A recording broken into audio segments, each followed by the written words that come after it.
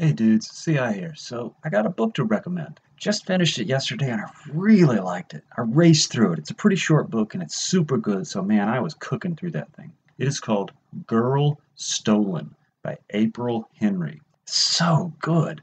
Here's the basic premise. A teenage girl is sleeping in the back seat of her car while her stepmom is in the drugstore getting medicine. Some teenage boy gets into the car to steal it. He has no idea there's somebody in the back seat, so he drives away. Now, in addition to having a stolen car, he has accidentally kidnapped a girl. Also, the girl is blind. And that is the premise, and it is so damn good. It just goes from there and it deals with all sorts of things.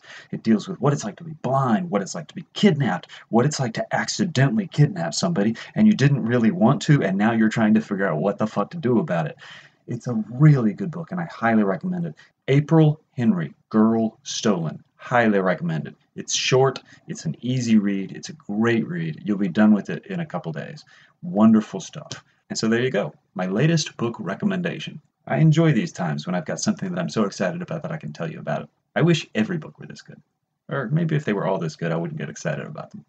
Okay, there you go, guys. Go out and read it, and I'll see you next week.